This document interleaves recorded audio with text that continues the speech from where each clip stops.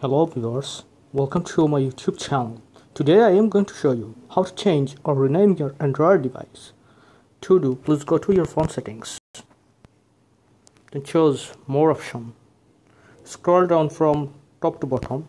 Then choose about device option. Here you can find your device name changing option. My current device name is Xiaomi CSE. Now I can set any name. As for example, I can set SmartTuber, which is my YouTube channel name. Then I can type here SMART Smart TUBER SmartTuber.